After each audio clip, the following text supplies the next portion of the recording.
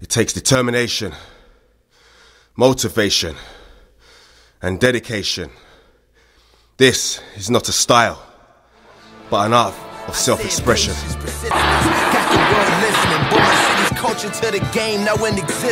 I was also a Way-Ling student. Can you believe that? Yeah, I know you're gay. I would show you something, but I don't want to get you so excited.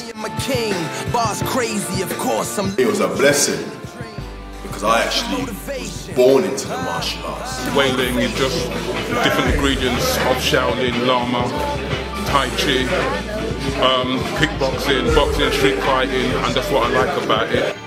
So when I'm working on the dummy, it's blessed, I love it. When I first worked on it, I used to mash my arms, I used to kill my arms.